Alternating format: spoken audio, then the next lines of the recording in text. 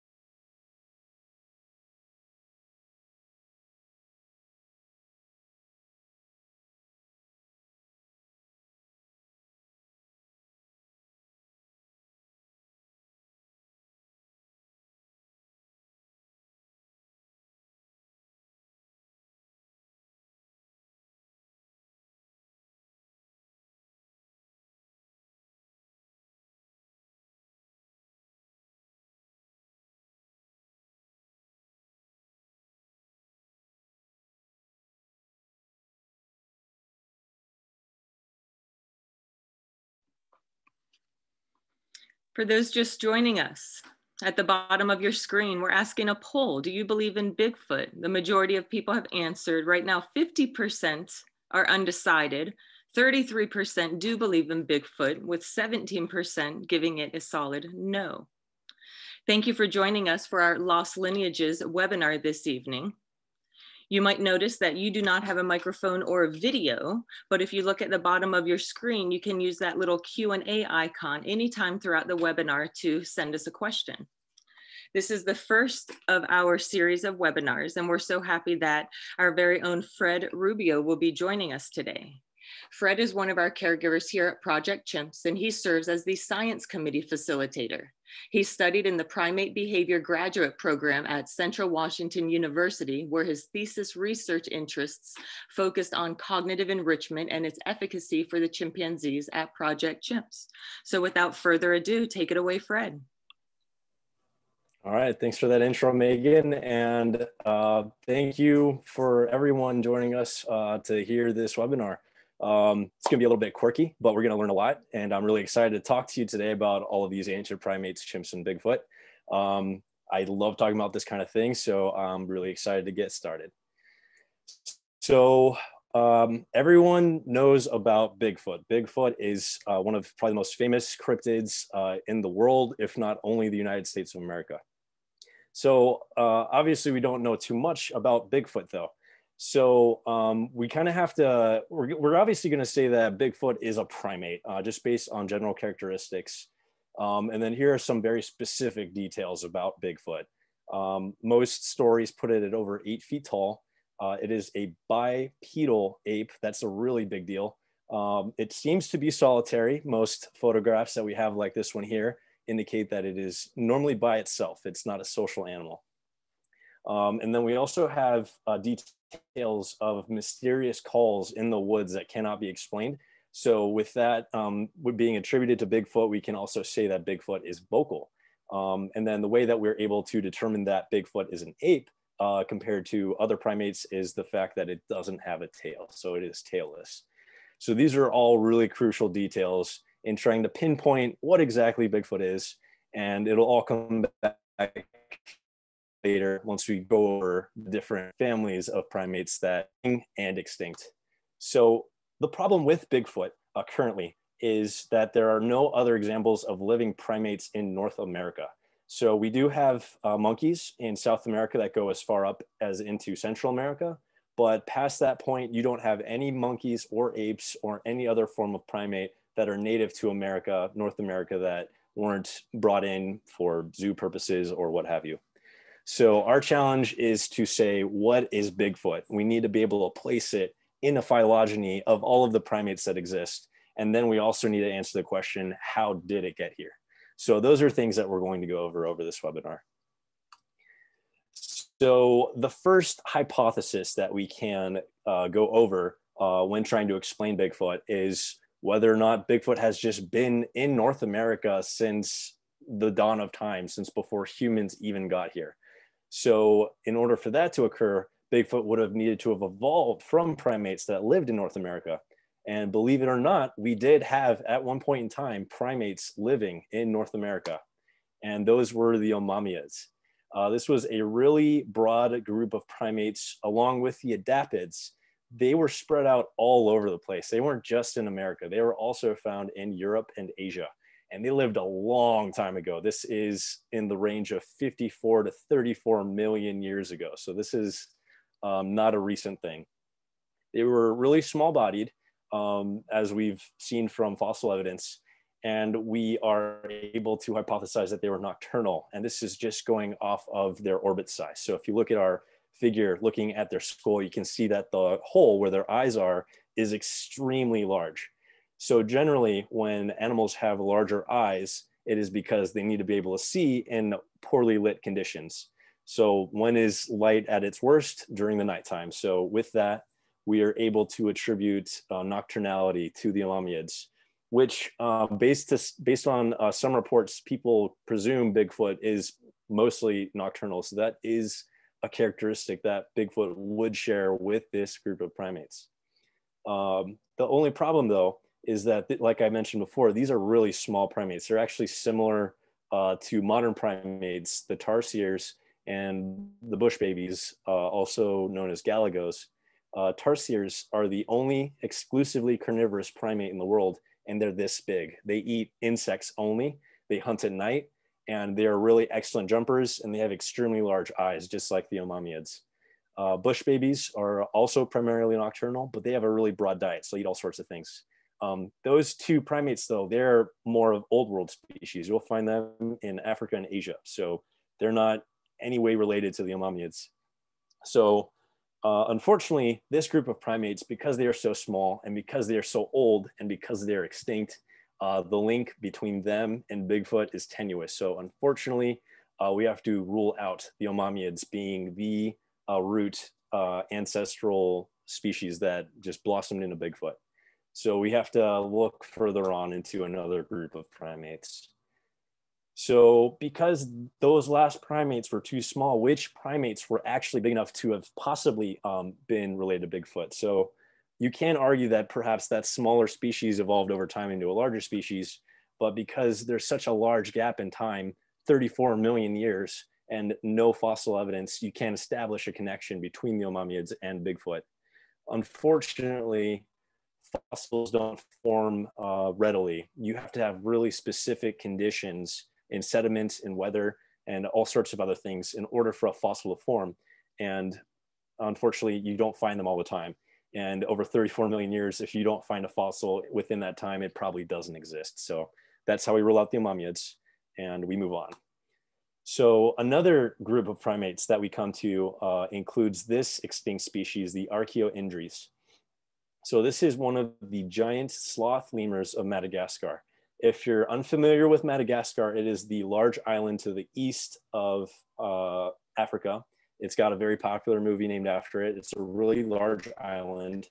And if you're unfamiliar with lemurs, they're typically the size of a cat. So when you come to Archaeoindres, which weighed maybe more than 350 pounds, you suddenly realize this is a very atypical primate. That is about the size of a gorilla. So that's a really big deal that at one point in time, there was a lemur that was as big as a gorilla. So there isn't a whole lot of evidence that we found of Archaeoindres, but as you can see, we do have a rather complete skull. And that's how we're able to project its overall size based off of that skull. So one thing that could be in favor for this being a Bigfoot ancestor is that it could have been alive as recently as 350 BCE. So that's really not all that long ago. That's only a few thousand years. And so, you know, Bigfoot is current, Archaeoindris is not. But, you know, over a few thousand years, that's really not all that much in the geological timescale. Difference, though, that will make Archaeoindris a less likely contender to be a Bigfoot ancestor is the fact that it's quadrupedal. It does not walk on two legs bipedally like Bigfoot or human beings do. And even though we don't have a complete skeleton of Archaeoindris, we're able to determine that it was quadrupedal based on its relatives, the lemurs, which are quadrupedal, but also by the skull. So our skull that we have here as an example, the opening in the back of the skull where the spinal cord comes through is off of the back, which means that the animal was having disorientation as it walked. For bipedal creatures like you and me, the opening for our spinal cord is actually coming up from the bottom. So based off of that orientation, we're able to say conclusively, even though we do not have a complete skeleton, that Archaeoindris was quadrupedal and probably not a really good example of a possible ancestor. So once again, we have to rule out this group of primates. Another limit too is the fact that this is Madagascar. It's an island. It would be kind of tenuous to say that Archaeoindris migrated from Madagascar to Africa and then to North America somehow over the last 3,000 years. That's a really big jump to take. So now we come to the likely contender of where Bigfoot belongs. This is the hominids. This is all apes and humans and human ancestors. So this will include orangutans, gorillas, chimpanzees, humans, Neanderthals, you name it. So as I mentioned before, there are a lot of key characteristics of Bigfoot that suggest that it is an ape. And so now we're coming to the group that if it were to belong to anyone, it would belong to. So this is a really cool graphic. I really like this. It just gives you kind of side-by-side comparison of a few of our apes. There are actually a lot more species than are depicted here. You have several species of gorillas, you have several species of orangutans, and many subspecies of chimpanzees. So what's great about this graphic, though, is that you see that of all of these apes, there is only one that is bipedal, and that is the human being. So all the other apes are capable of walking bipedally. You do see chimps walk bipedally all the time. You see gorillas and bonobos and orangutans walk bipedally all the time, but they're not built for that. It is really uncomfortable for them to do that. Their pelvis is angled in such a way, their spine is shaped in such a way that walking upright just isn't comfortable. They'd be as comfortable doing bipedal locomotion as you or I would be to walk on all fours. So we can do it. We're just not going to do it because it's not comfortable. So that kind of precludes those species, but evolution's a thing, and it is possible that you have offshoots that evolve bipedal locomotion. Our knowledge actually suggests that the ancestor for humans, gorillas, chimps, and that whole lineage with bonobos, they were bipedal. And then gorillas, bonobos, chimps, all evolved quadrupedal locomotion afterwards. So it goes back and forth. It's never stagnant. Another key detail when we're talking about Bigfoot is just the shape of its foot. So this is a casting of a Bigfoot track. This is obviously one of the most numerous forms of evidence that we have of Bigfoot. This is the Hereford Bigfoot casting. This was a photo taken at Expedition Bigfoot Museum in Cherry Law. And when you look at this foot, it's going to look a lot like yours and mine. You're going to have a hard time, saying that it isn't a human-like foot, just based on the position of the toes and also just the overall length of the foot.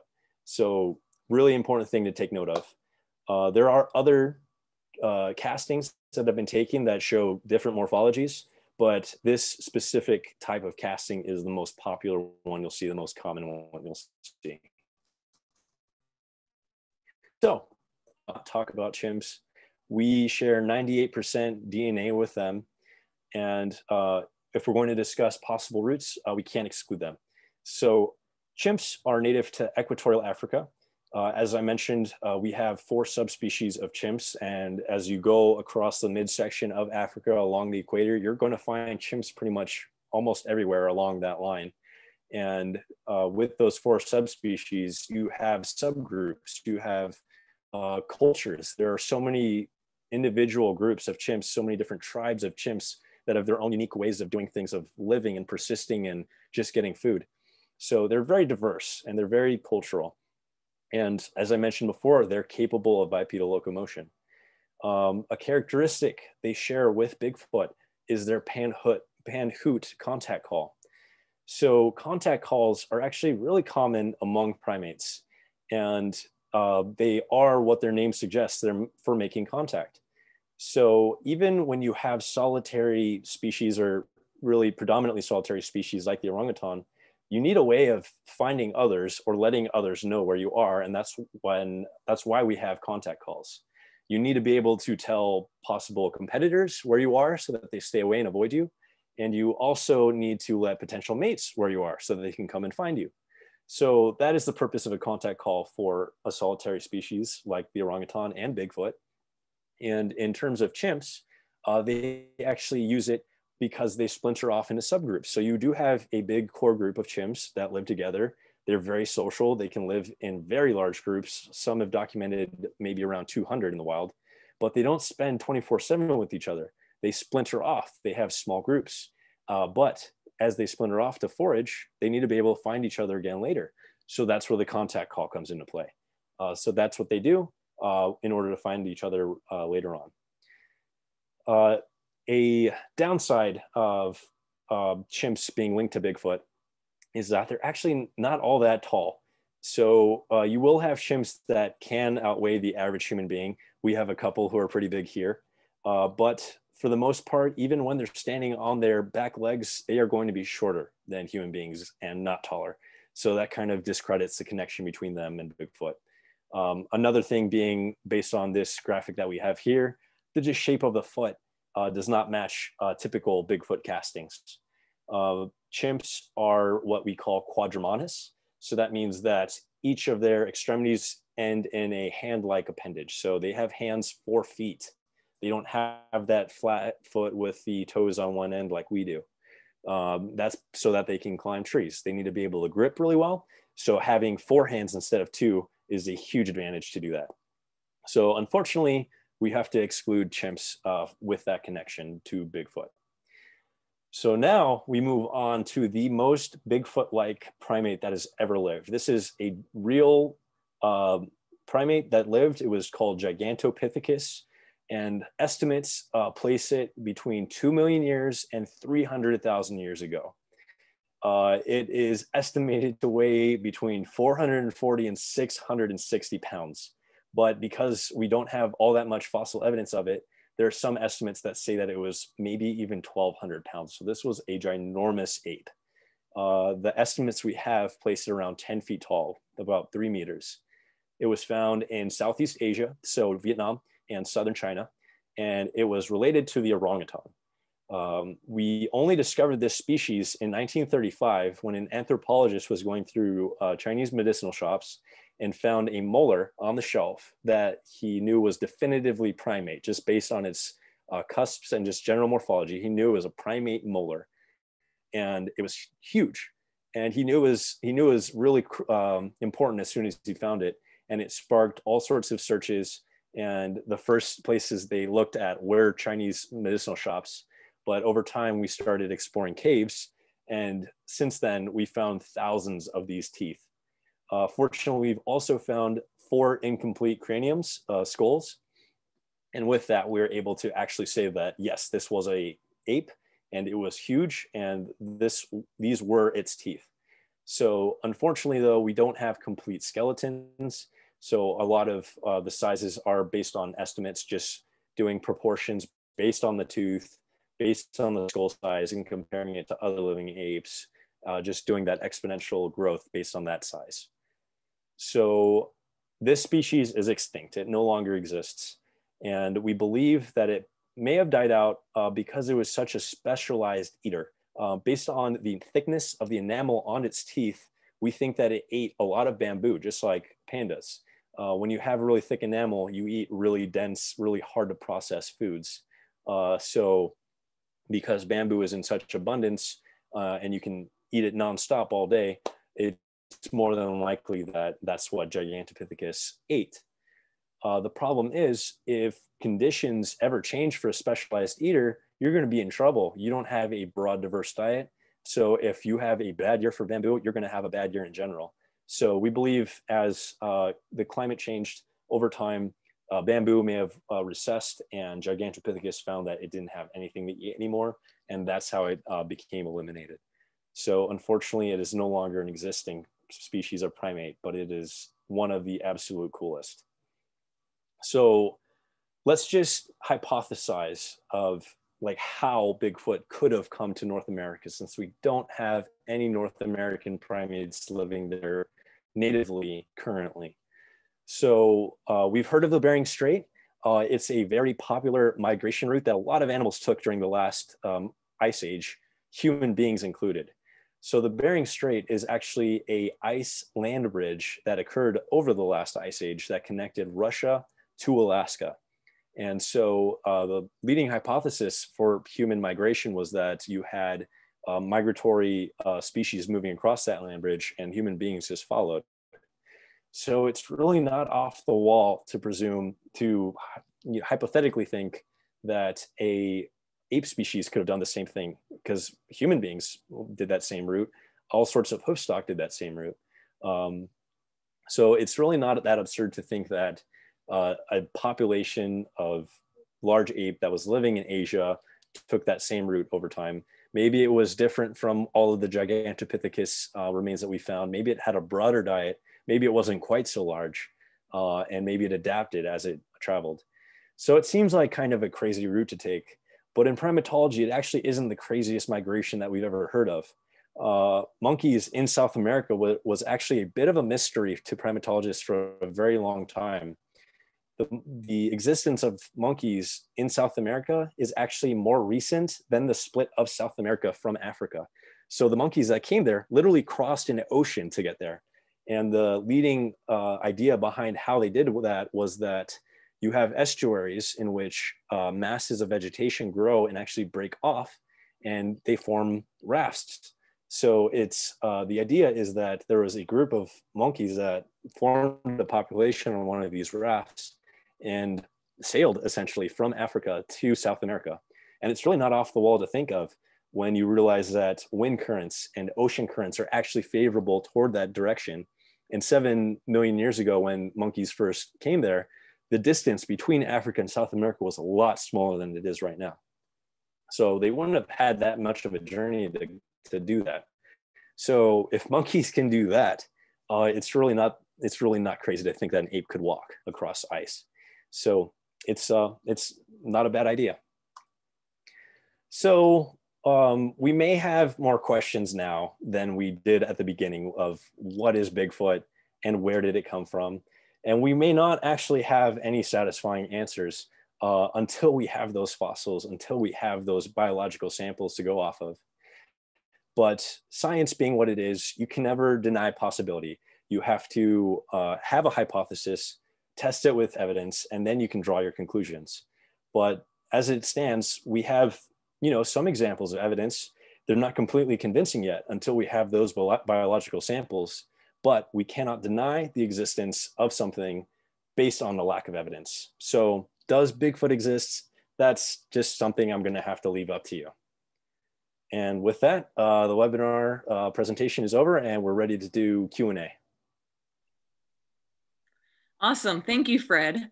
The first question coming in is, how long could a chimp walk on 2 feet at one time? It's really up to them. They can do it as long as they want to. So if a chimp suddenly decided that they wanted to walk like this nonstop, day in and day out, they would do it. But they're not going to do it. They're not comfortable doing it. The longest I've seen one do it would be maybe maybe 10 seconds tops experience. We do have a couple of chimps who were involved in bipedal locomotion studies, and they were subjected to that pretty regularly. So I'm sure they could do it a much longer time period than your average chimp would do. But typically, yeah, 10 seconds, that's about as long as they're comfortable doing it, I think. Awesome, thank you. What about the Yeti or abominable snowman? Could it be a giganto? That is a really, really much more reasonable idea. I would say yes. Gigantopithecus isn't actually just a species, it's a genus, which means that we have several species that fall under that classification. And we do have evidence of a smaller version of the one I was mentioning that did live near the Himalayas. So, I mean, what better connection could you ask for? You had a smaller version of that ape species that lived at the base of the mountain in which Yetis are hypothesized to have been found. So as far as connections go, that's the best connection you could possibly ask for. Yes, absolutely. Awesome. If non-human primates do exist in North America, where do you believe they could best thrive, and what would their diet consist of?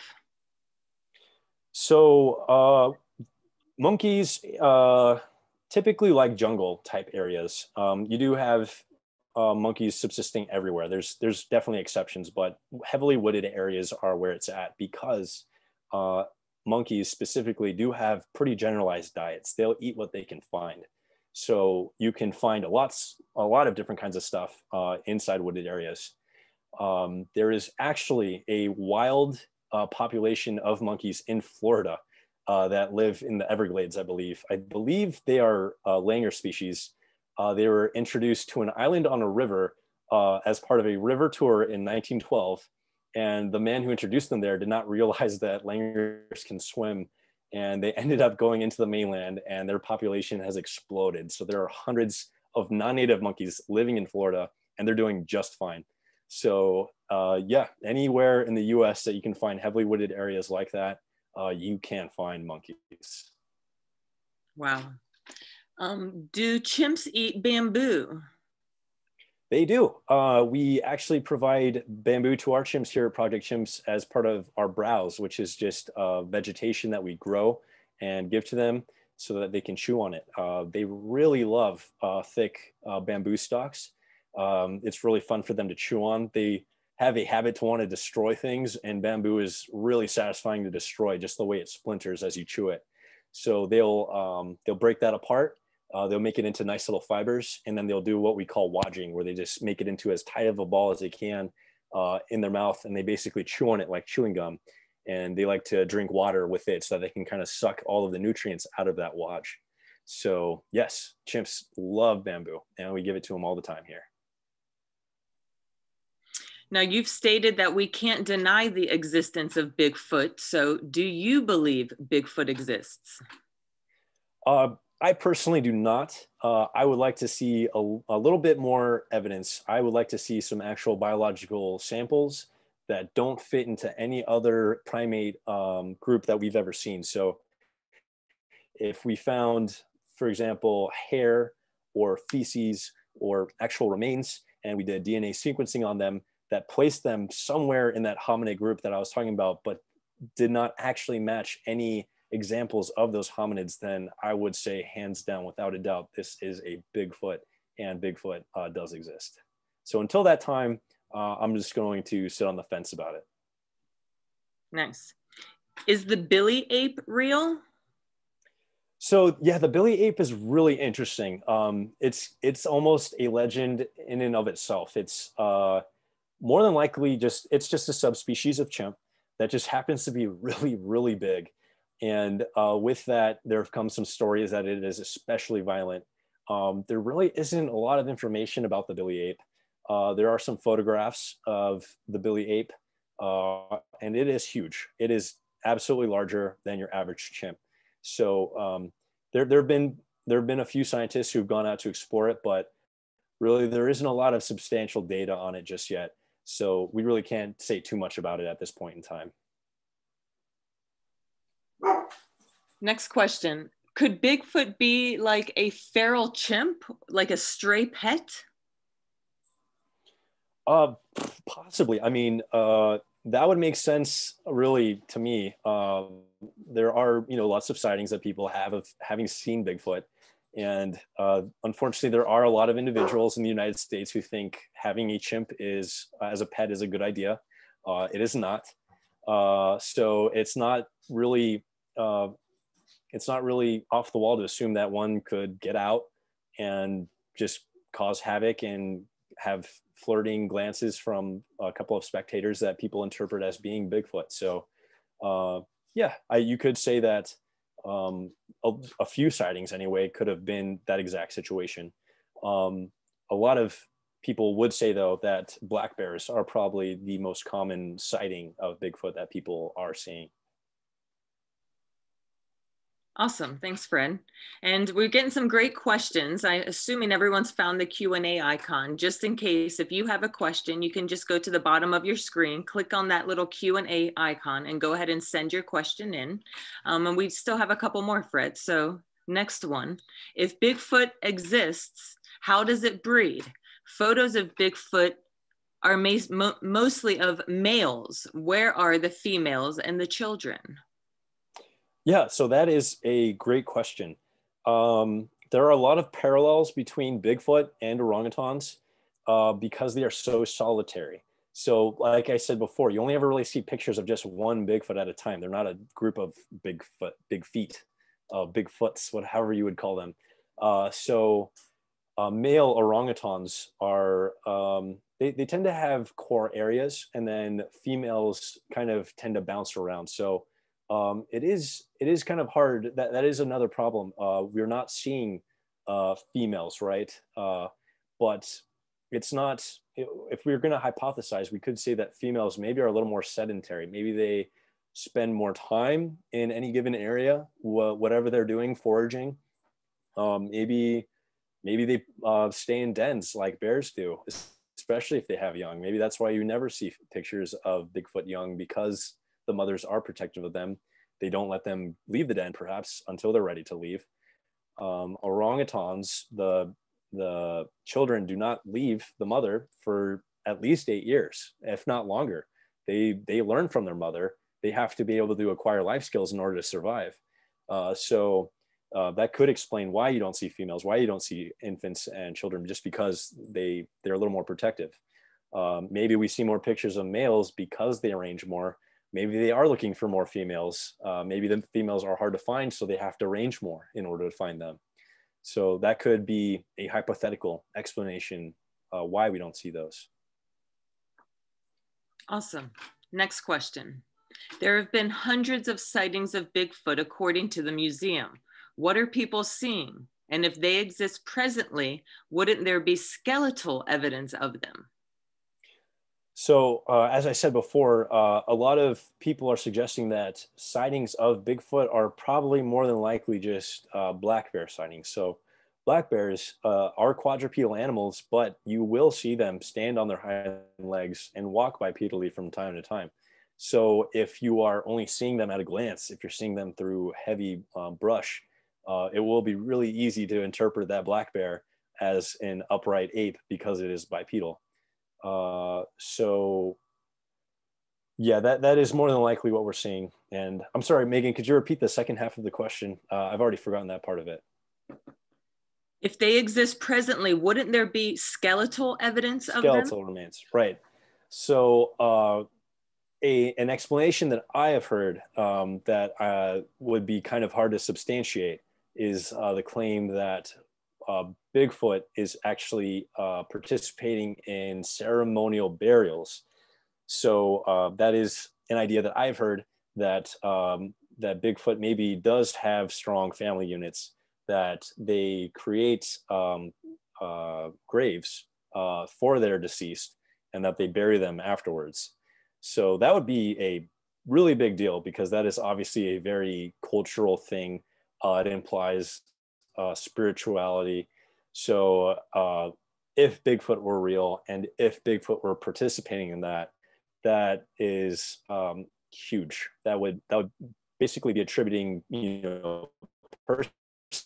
Bigfoot because it's a complex behavior that goes beyond, just survival. It goes to, spirituality and empathy. So not sure if I've seen anything that would suggest that that is actually happening, but that is the explanation that has been explained to me.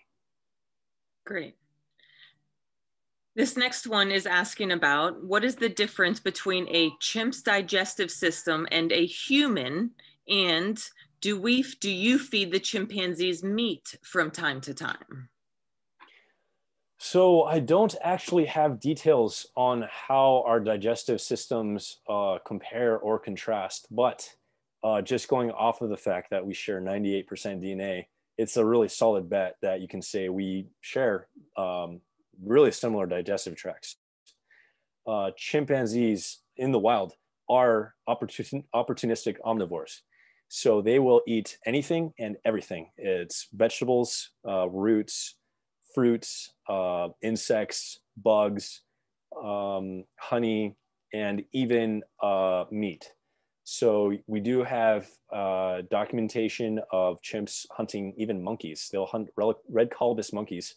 And there's actually some information suggesting that the chimpanzees who hunt red colobus monkeys are hunting them so well that they're hunting them to extinction. So that's how good of a hunter a chimp can be when it has access to those monkeys. Other chimps actually participate in spear hunting. So you have Fongoli chimps that process sticks into spears. They actually chew the ends of sticks into sharp pointed objects. And then they go and hunt those bush babies and galagos that we were talking about earlier. They are nocturnal, which means they sleep during the day. They sleep in little hollows in trees, and chimps will find them exactly that way. They'll just stick a sharp stick into those holes, and that's how they get those meals. Here at Project Chimps, we're a vegan sanctuary, so we don't feed them any kind of meats, but we still make sure that they're getting their vitamins, their essential vitamins and proteins. We have a primate chow diet that we feed them that has every vitamin they could possibly need. And we give them all sorts of protein-laced scatter objects like beans and foods of that nature. So we make sure that they get those proteins because we know that it is such an essential part of their diet. Having come from an omnivorous species, we need to address that. So that's how they get those dietary needs met. Great. Last question. Do chimpanzees and gorillas come into contact in the wild? Oh, absolutely. Yes, they do. And you would think there'd be a lot of tension between them. But from what I've heard, they typically tend to avoid each other. They might have, standoffs and hubbubs, but for the most part, they leave each other alone. And I believe this might be an anecdote, but I believe there is a story of a fig tree which was in a shared range between gorillas and orangutans, chimpanzees. And you did have gorillas foraging figs while chimps were also foraging the same figs off the same tree at the same time. So just the picturesque example of harmony between two ape species. And supposedly they were not having any issues whatsoever. They are perfectly happy sharing all of the figs off that same tree. Wow, that's fascinating. And this presentation has just been wonderful, Fred. Thank you so much for taking the time to teach us all of this evening, and to all of our participants. Thank you so much for taking the time in your evening to join us for this webinar. If you have any other questions that you think of, you can always send them in to events@projectchimps.org. And otherwise, you can mark your calendars that we will be doing another webinar on December 17th at 5 p.m. with caregiver Tanya Williams, and she will be talking to us about chimpanzee behavior. Until then, hope you guys all have a great evening. Thank you so much for joining us. Yeah, thank you everybody for listening in. And I was really pleased to tell you all about this.